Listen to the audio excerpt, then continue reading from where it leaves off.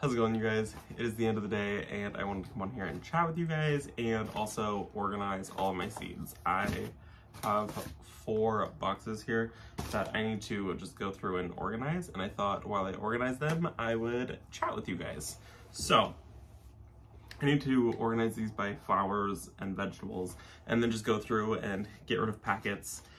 Like, probably I've got one in here somewhere in here. I've got one that I just saw, and it's like probably 5 or 6 years old, and there's like maybe 3 or 4 seeds in there. I just need to get rid of it. So I'm gonna go through and do that. I'm gonna just get rid of seeds that I'm no longer using and organize them by flowers, and then by like spring and fall, and vegetables by spring and fall. So I'm gonna do that and we'll chat. I think I'm gonna just start by emptying one of these boxes first.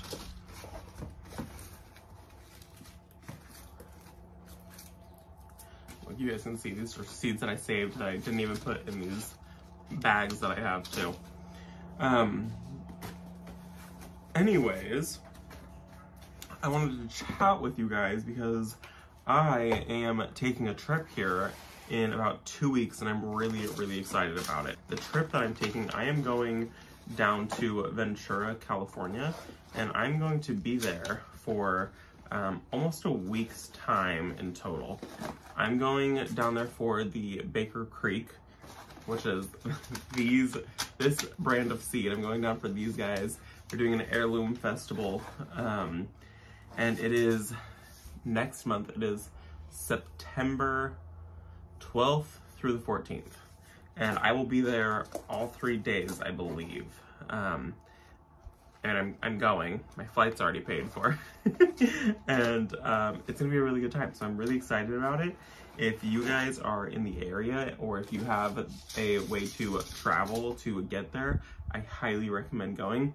It's something that I've heard is a really amazing festival, and it's supposed to be really good. So I'm really excited about it. They do all kinds of classes there. They do a seed swap. So that's part of the reason I'm going through my seeds. They do a seed swap where you can bring heirloom seeds, which I don't know if I have any heirloom vegetable seeds that I've saved. Otherwise you can bring those if you have saved them. So I'm gonna go through and clean these seeds up and look and see if I have anything specific that I can take down there for that. Like, I mean, I guess I have 2 right here. I have an empty pack of seeds. This is the yellow croakneck squash, and it's an heirloom variety. And then I also have a heirloom variety of arugula, which I don't like arugula at all. So I might bring those down there. And then like this celery, I tried the celery, I didn't like it. So I'm gonna get rid of this. This was packaged for 2020. It's gotta go. These are the black curm tomatoes, packaged for 2020. I didn't love these ones, they're gonna go.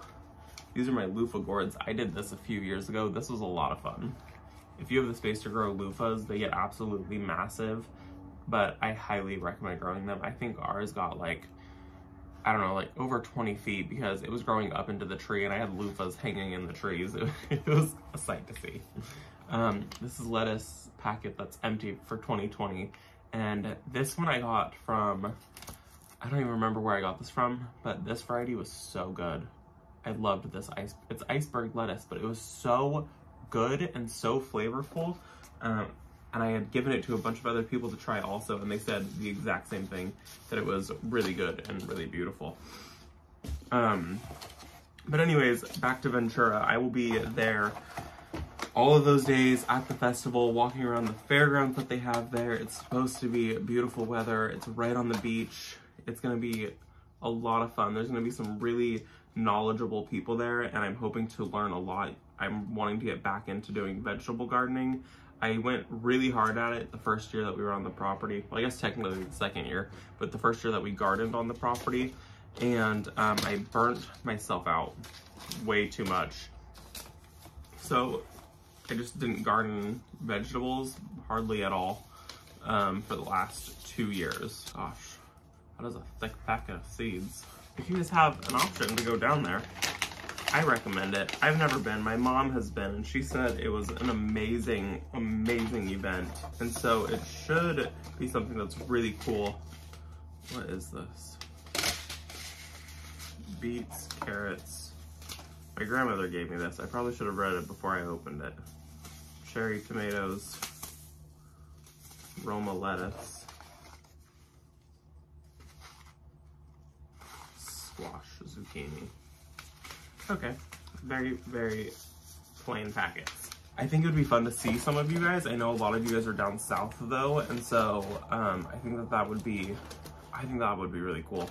I've already met, it's kind of crazy, I've met quite a few of you already, whether you guys recognized me at work, or ran into me at a concert, or just walking downtown, or at one of the nurseries, or whatever it may be.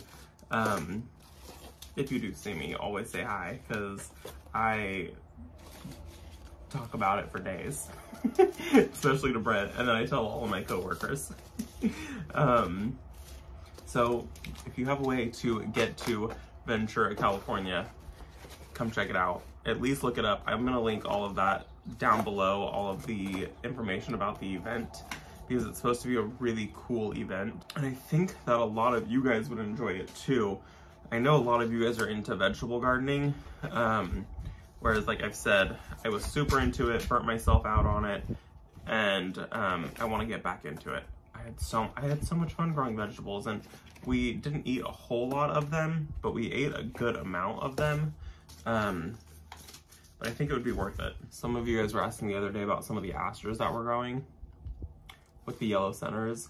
I couldn't remember quite what they were called, but this is the packet. Aster, salmon, Janina? Janina? We know I can't read. Whatever. And then, yeah, if you guys have a way to come down there, come hang out with me. I think it'll be a lot of fun. I would love to meet a lot of you guys. And also we're gonna be at the beach. White dill. I'm not growing this one again. I'm trying to process what I have and what I'm not growing next year versus what I'm gonna grow next year. There were so many things like this one. Why did I order? How many seeds is this? It doesn't even say. A lot. Why did I order this many seeds? These are giant dahlia flowered white. I need to look those ones up. Okay, I'm gonna organize vegetables before I move on to flowers, because this is all flowers. That's a lot of seeds in there. That is a lot of packs of seeds. Oh, this is also flowers. Oh, that's a lot. Oh, and these ones too that I'm not growing again. I don't think I'm gonna grow the white dill via me. If I was doing it as a trap crop, like trying to grow aphids, I would definitely grow these because the aphids were super attracted to these. But they just dropped petals everywhere. The petals are teeny tiny, and it just kind of made a mess. Also, the pearl diamond, double diamond yarrow. It doesn't look like a yarrow or perform like a yarrow. I thought this was something else as it was coming up in the garden. And so I'm not gonna grow this again. I really obviously wanted it because I bought 2 packs at 2 separate times. Let's see. Yeah, well, I bought them both this year. And then Bonari's giant coral zinnia. I want to order more of these. So I'm gonna put a note here. That is my reminder that I need to order more of those ones. These ones are gonna go. I guess I could not throw them away and see if somebody actually wants them. That way people don't yell at me. Okay, I'm not gonna grow this thing of beans that I have. I bought this thing from Burpee. It's a mix of beans. These are bush beans. When I was telling you guys how I planted bush beans, and I thought they were pole beans because I thought all beans climbed. I didn't realize that there was beans that didn't climb. This was the packet. And if you read the back, it says bush beans, 3 different varieties. But it doesn't say anything about what they do. This is why I don't like Burpee or like some of these other brands. Like, You guys know my love for this brand right here. This is Eden Brothers. There's no information. So like this one has no information about the plant at all. It just says 55 days to harvest, 1 inch deep, 10 to 6 inches. And that's all you get. This one right here, this is for coleus. That is the information you get. On the back right here, there's a generic thing that they put for every single one of their seed packets. So you don't get customized information. This just says, choose your season. Flower seeds are traditionally planted in the spring. Prepare your site. Work the ground. Sow your seed. A little after the site is properly prepared, simply spread your seeds evenly into the ground. That's no information. I'm just gonna end up throwing these away, actually.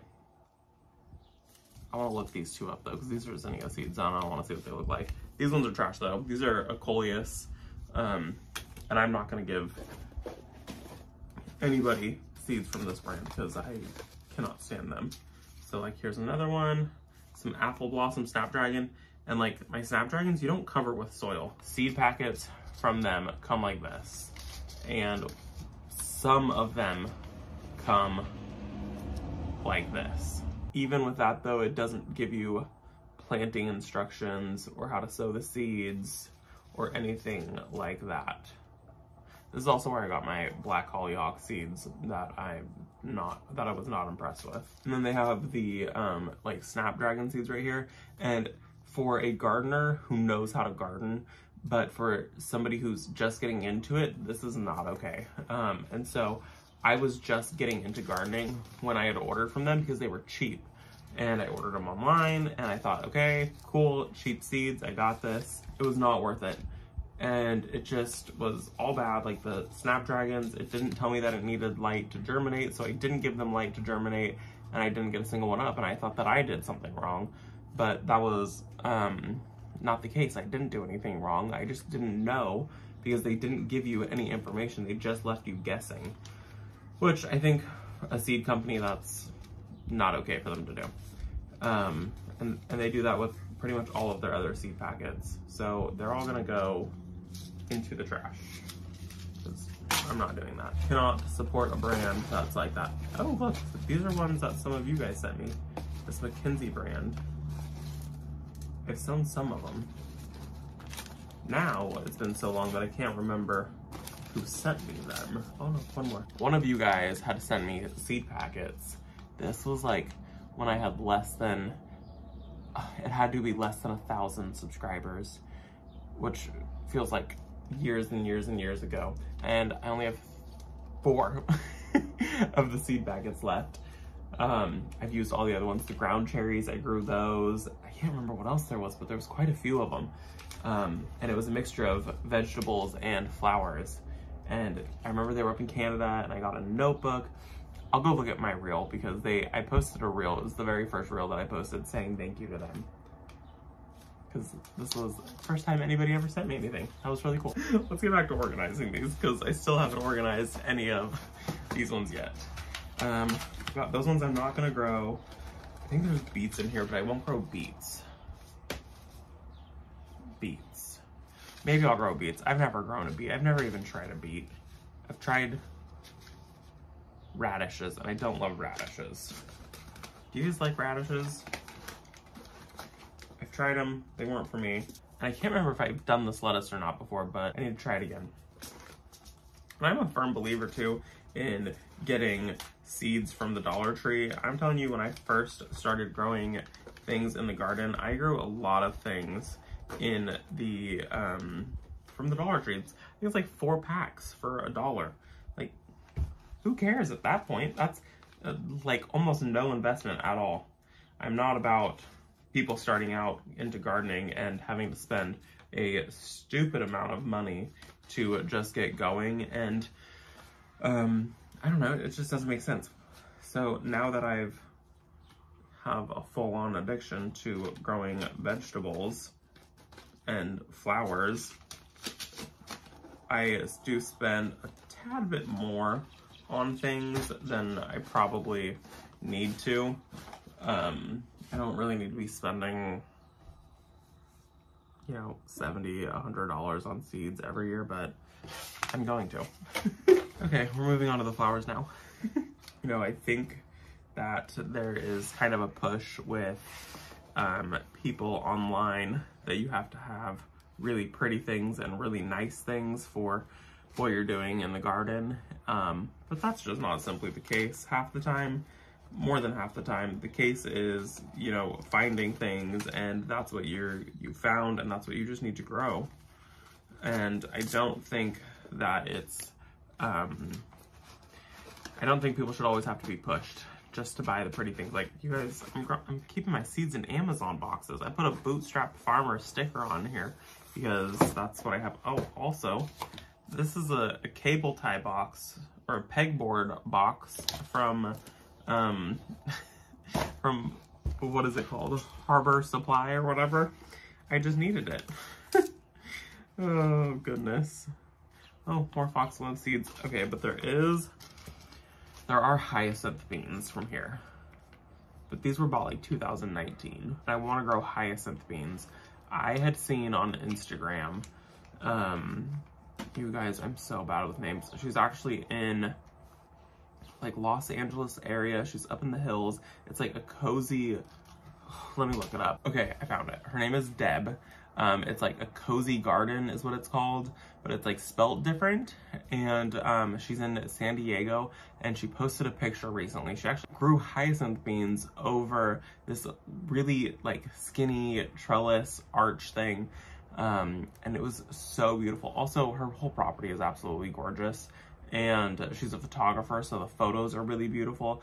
She does not get the credit she deserves on Instagram because her place is so beautiful, and it's a very established garden. It's really, really nice. I popped that picture up of her garden so you guys could see the hyacinth bean that she has growing over it. I was like jaw to the floor when I saw it. Her garden is really pretty. I stalk her page a lot. You guys should too. It's worth it. I have so many things in here I'm not gonna grow anymore.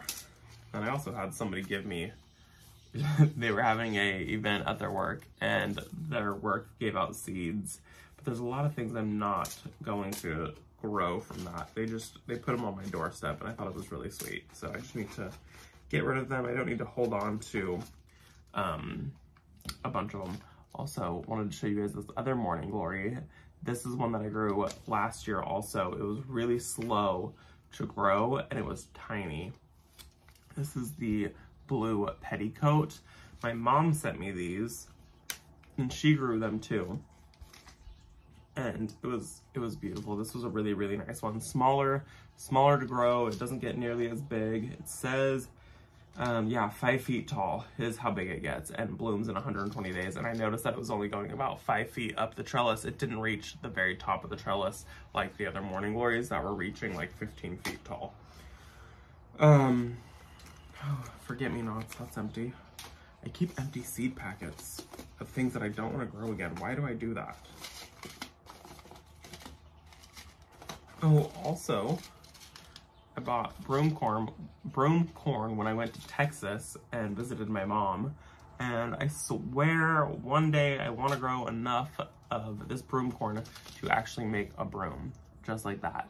So what it is you grow this broom? Yeah, broom. I think that's what it's called. It's an heirloom variety. You grow it, and you harvest it, and it's what people make brooms out of. And I bought 2 packets because I was like, I'm going to grow enough of this. Let me show you how much I grow. This was 2 years ago. This is how much I grew. That is a very, very teeny tiny broom, but it's actually really pretty. Oh, I love it. I've used it in a few arrangements too, but you pick all of these seeds off here, and the bristles are like really strong, and they've got these like really cool wavy textures to them, and that's what makes the broom. I haven't gone through my seeds in a while. This is kind of fun. I'm gonna get rid of lupin, alyssum. I'm gonna keep the calendula, get rid of the Shasta daisy, some of the bachelor button. Oh my goodness, I have tubing in here for some reason. Oh, this is a mess. Okay, so I'm gonna finish this up now that I've thoroughly talked your ear off. I'm gonna get all of these seeds organized, get rid of the ones that I no longer need, that I'm just holding on to for some reason. Like this is sunflower mammoth that was, I bought it in 2020. It says it right there on the back. I don't need to be holding on to that. I haven't grown them. I'm gonna take care of this, and this is how my brain just works while I am doing any project. It goes a million miles an hour, and I thought about 10, 15, 20 different things and stories while I'm trying to just stay focused. I came on here to chat to you guys about the event in Ventura, California, the Baker Creek Heirloom Expo. So if you're able to, come down there, come say hi, come hang out with me. It's gonna be right on the beach. I will be on the beach a lot of that time. I will be walking around the expo. I will be doing shopping. I'll be going to some of those classes that they have putting on, and I'm really excited about it. And also, if you are still wanting to get roses, I think my code is good until today. It's the 30th is when it expires. So check that out. I think it's like 20% off of your order using code VISIT20. That's what it is. So now that I've thoroughly talked your ear off, thank you for hanging out with me, and I will see you all in the next one. Bye, guys.